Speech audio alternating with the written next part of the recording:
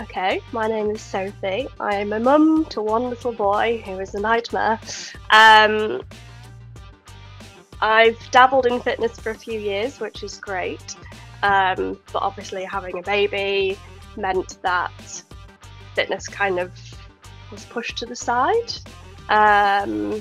and now desperately looking to kind of get back on track. Not that I don't know what I'm doing, but from an accountability and I guess a motivation perspective, want to get back up and going and just have a bit of support from that aspect, because it's very easy after a long day with a baby to just sit back and eat a tub of ice cream and cry into a glass of wine.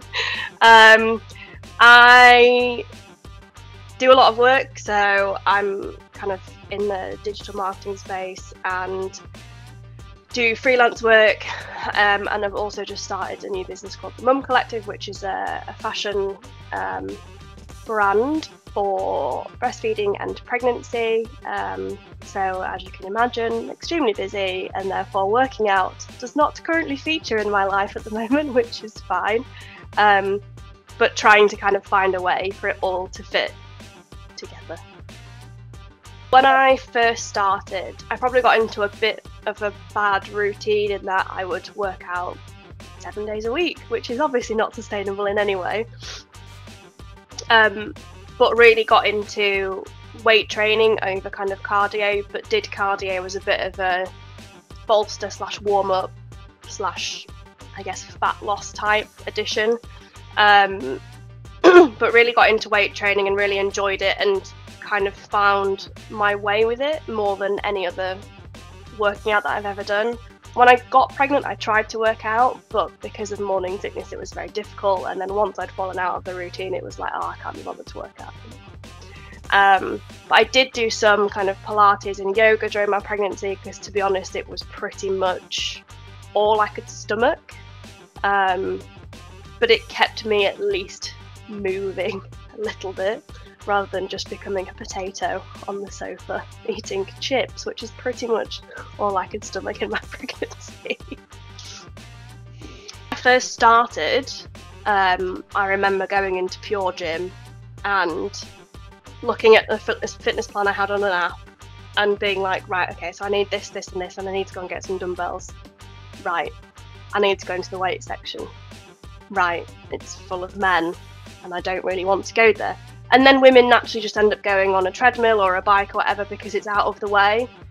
And I remember thinking to myself, do you know what? No, we deserve to be able to go and get dumbbells if we want to. Because the amount of times I would have a pair of dumbbells and a guy would come up to me and go, are you nearly finished with those? And I'd be like, no, I've got like 3 sets left. And he'd then linger around until I eventually caved and went, do you know what, I just can't have you stood near me, so just take them and go.